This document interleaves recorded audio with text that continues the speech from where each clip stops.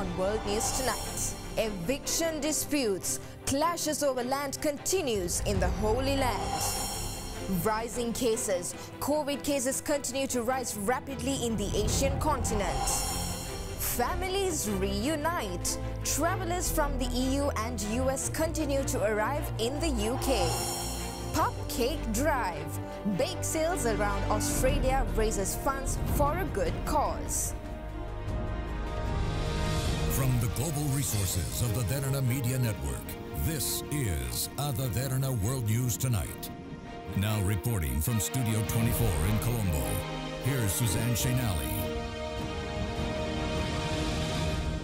A very good evening and thank you for joining with us on World News Tonight. We begin today's coverage with the ongoing hellfire in Turkey. Locals in the affected areas were reported to be helping firefighters in their ongoing battle against the blazing inferno that is laying waste all across Turkey for the past few days. These locals were seen extinguishing the fires with buckets of water as a last-ditch attempt to save their properties.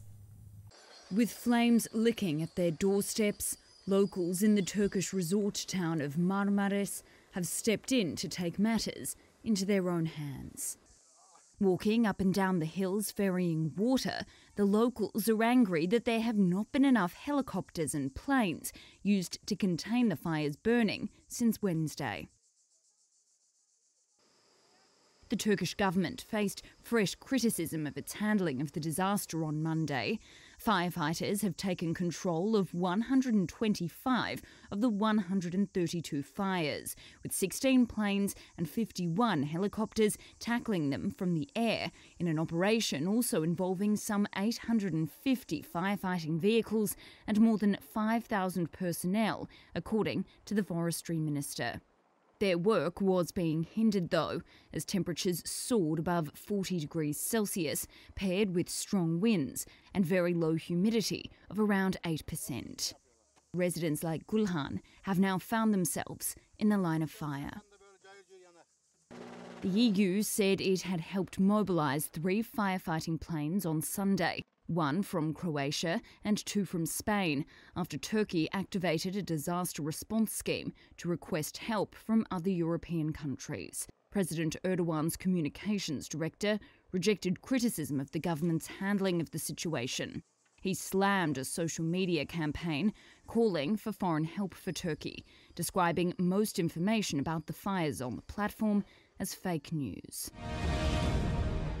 As the southern European nation battles hundreds of wildfires, officials warn that the country is facing its worst heat wave for 30 years. For more on this, let's cross over to other Derana World News special correspondent Prashani Rodrigo, who joins us now from Helsinki in Finland. Prashani?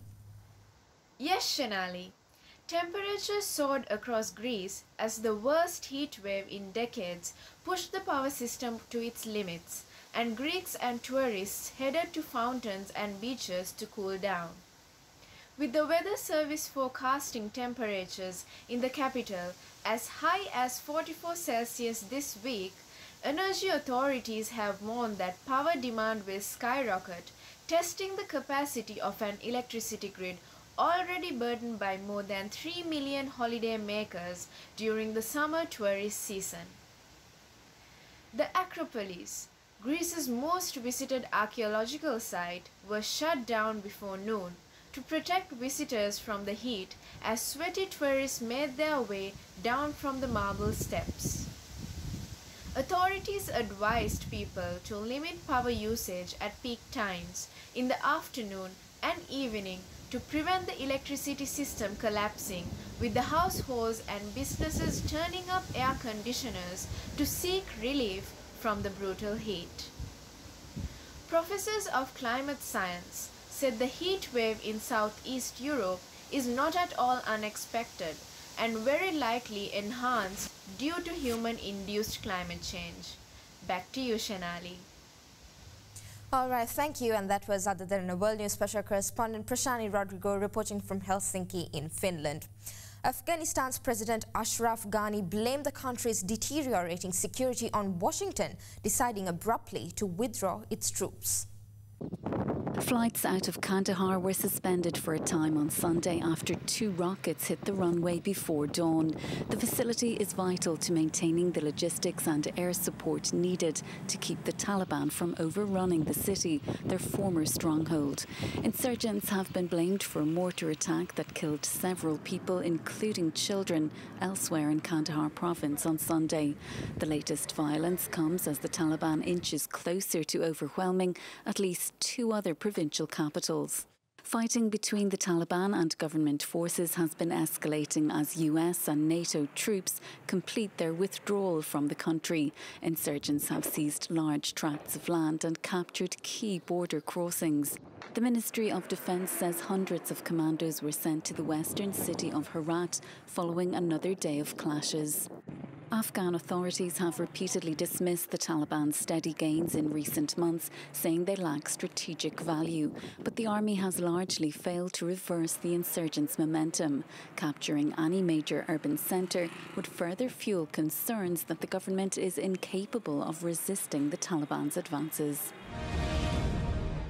Israel's Supreme Court delayed a decision in the case of Palestinian families facing expulsion by Israeli settlers in annexed East Jerusalem, an issue that exploded into an armed conflict in May. It's a hotly anticipated ruling which has now been pushed back. Israel's Supreme Court has postponed its decision on a group of Palestinians facing eviction from East Jerusalem's Flashpoint Sheikh Jarrah neighborhood. Both sides claim ownership to the land. Judges hoped to find a solution by getting the Palestinians to recognize Israeli ownership in exchange for protected tenant status, an unacceptable offer for the families. According to Israeli law, if Jews can prove their family lived in East Jerusalem before the 1948 Arab-Israeli War, they become owners of the land. Last October, a court therefore ruled in favor of the Israeli settlers. But the Palestinians hold a document which says Jordan, which built the houses, planned on ceding them to the Palestinians before the War of 1967, which saw Jordan lose control of the territory to Israel. The case has become symbolic of larger divisions and helped stoke the fighting that broke out in May, in which the Al-Aqsa Mosque compound, Islam's third holiest site, was stormed by Israeli troops. Riots then broke out in several cities in Israel, which escalated to an 11-day war between Israel and Hamas in the Gaza Strip. French Interior Minister Gerard Darmanin has unveiled a series of new measures aimed at combating domestic violence, with numbers of femicide at an uptick since 2020. The latest victim of femicide in France is a 38-year-old mother of 2. On Friday, July 30th, a woman was killed by her partner in Abîme. This is the 69th femicide since the start of the year. Emmanuel Macron, this is urgent. Do something. Domestic violence is now the main reason for police intervention in France, with more than 400,000 cases per year. Reports of abuse jumped by more than 30% when the country first went into lockdown in 2020. And although the number of deaths was lower than the previous year, the figure still remains far too high. This, according to the French Interior Minister Gérald Darmanin, who unveiled a fresh set of measures that aim to clamp down on the violence. The government will create task forces specializing in the fight against domestic abuse in each department. Abuse cases will also be reported to the prosecutor to turn each finding into a formal complaint or a report. By the end of August, an officer will be appointed to each police station and gendarmerie brigade to ensure the follow-up of the complaint files. France already has one of the highest rates of domestic violence in Europe. According to official figures, 1 woman is killed by a partner or former partner every 3 days. The latest on the COVID crisis right after this break. You're watching World News.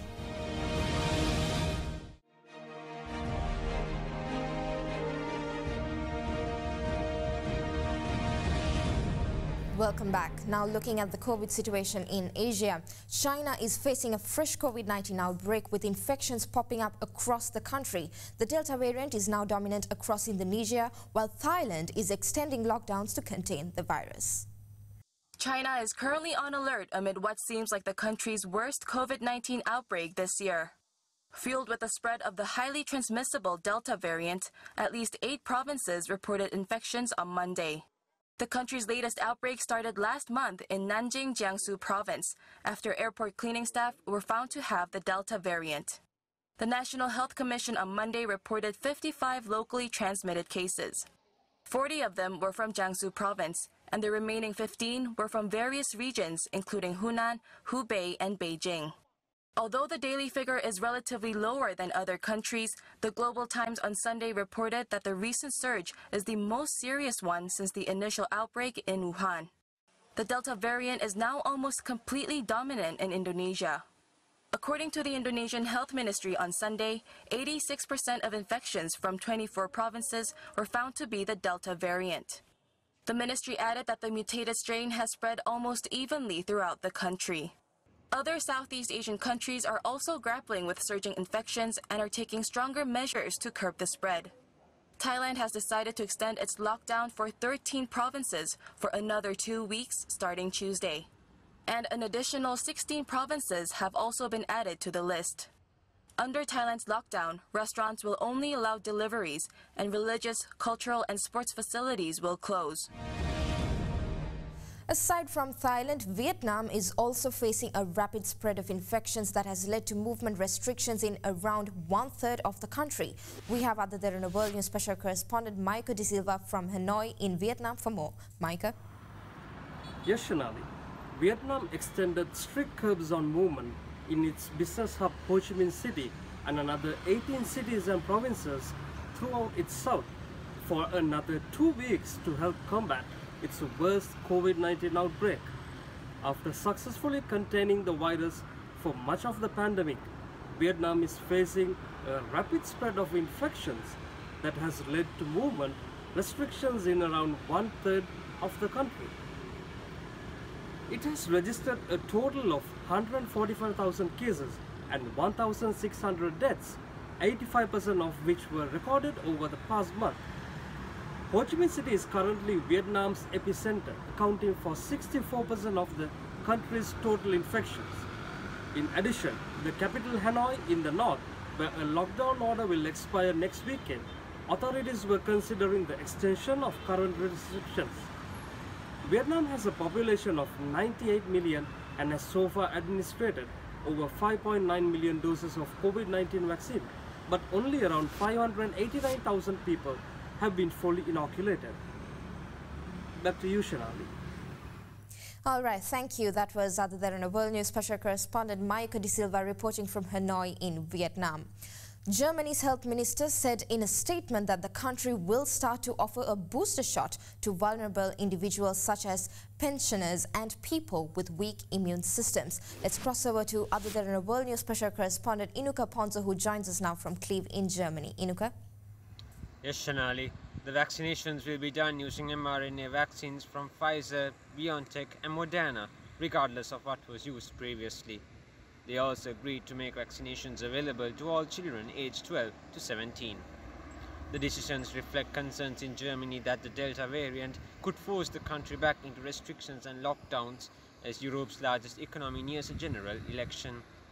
Germany's 16 states, which manage their own health affairs, are eager to vaccinate more people to avoid a fourth wave of the coronavirus. Just over 52% of the population has been fully vaccinated, and about 62% have received at least one shot. Vaccinating children between 12 and 17 is voluntary, as for the rest of the population, and will be done only after parental consent and a medical checkup that rules out serious health risks.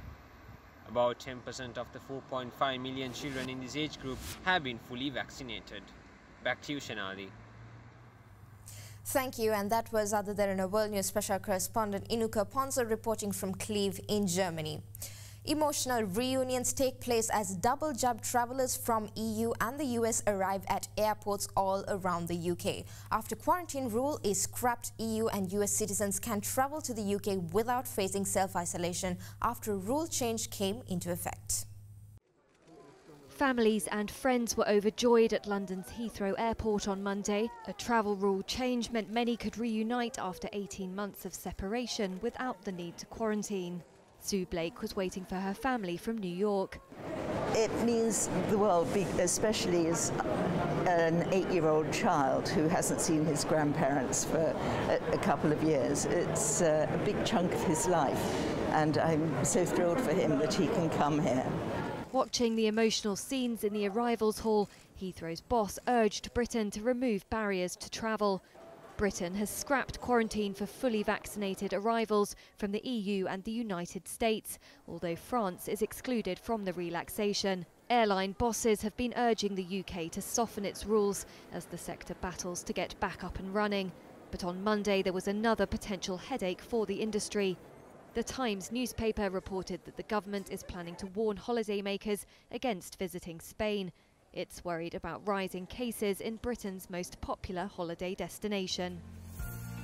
We have some good news for you. South Korea is working in many areas to make its economy more eco-friendly. One technology that could make a big difference is a kind of artificial photosynthesis. Researchers have developed a device that uses sunlight to change carbon dioxide from air into another chemical compounds with a variety of uses. Researchers are conducting the first outdoor tests of their solar energy device. The gas particles forming inside the tube are created by electricity. Using this electricity, the device creates artificial photosynthesis. But as opposed to trees, which convert carbon dioxide and water into oxygen and carbohydrates, this device creates useful chemical substances. Another breakthrough is that the efficiency of the device's carbon dioxide conversion rate has never been this high. What enables the device to show such a high conversion rate of useful energy is a catalyst made of carbon crystals. It is coated with layers of tungsten and silver, and thanks to this special coating, the catalyst's carbon monoxide production rate has spiked over 60%. Researchers also explained that the coating helps boost the catalyst's durability as it kept the carbon slate operational for 100 hours. But most importantly, the team feels confident that it now has a system that is mechanically compatible with the catalyst. Industry insiders believe that once the latest technology is successfully commercialized, it will help convert carbon dioxide from steel factories and petrochemical refineries into useful chemical substances, thus reducing greenhouse gas emissions.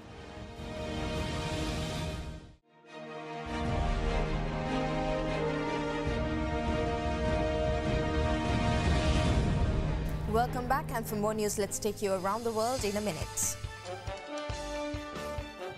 A sharp showdown in factory activity growth in China raised new fears over a global recovery, sending oil prices lower. There were similar drops in other Asian exporters, including Vietnam, Malaysia and Indonesia. The UN had added world's oldest mummification technique, which has developed by the Chinchero culture, located in present-day Chile, in UNESCO's World Heritage List. Frenchman Esteban Ocon raced to his maiden Formula One win in a chaotic Hungarian Grand Prix after Sebastian Vettel, who came second, was disqualified after his Aston Martin was found not to have enough fuel to provide the mandatory post-race sample.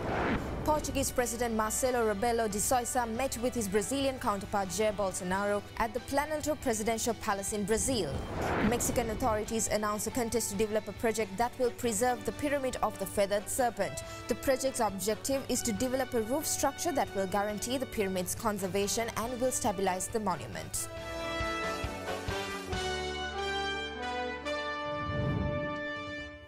And finally tonight, an Australian organisation has come up with a delicious way to raise money to help thousands of animals across the continent. Whether you are whipping up donuts, brownies or traditional cupcakes, the funds raised at the Cupcake Day event help rescue rehabilitated and rehome animals in need all over the country. Animals and cakes, there's no greater recipe. Eggs and flour and butter and stuff, a little bit of sugar but not too much. It's time for the RSPCA Cupcake Day, a chance to help all creatures, great and small. With COVID hitting hard its usual fundraising efforts, the Animal Welfare Organisation hopes to raise $530,000 from Cupcake Day to help 112,000 animals across Australia. That goes towards caring for them, providing veterinary care and helping them into their rehabilitation and in their future loving permanent homes. And what better way to do that than to get involved? Bakehouse Ferguson Blair is an RSPCA partner. It's making pup cakes, $1 from each one sold, helping to raise much needed funds. And that's all the news we have for you tonight. Join us again tomorrow with another edition of World News. I'm Suzanne Shanali. Until then, stay safe and have a good night.